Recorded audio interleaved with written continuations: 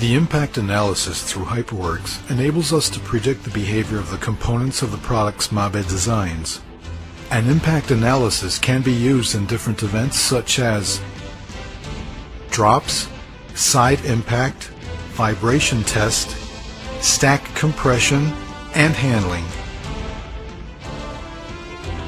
HyperView graphically allows us to see the energy that is absorbed by the components of the product and knows which parts become deformed because of the drop test.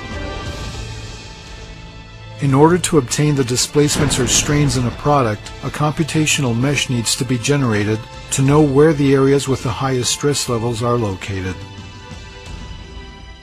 The simulations allow us to see with complete detail the mechanical behavior of the product and its packaging. Working together with the engineering team, we can make better design decisions. The simulations enable us to understand how or where the damage took place and provide us with information to make the final product design and packaging from the early stages of the product.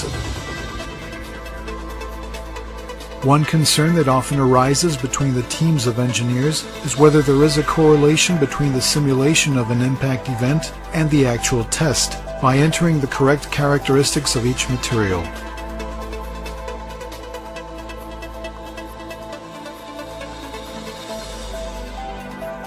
It has been seen that each event achieves a very high correlation, which gives us great confidence in the decision-making process.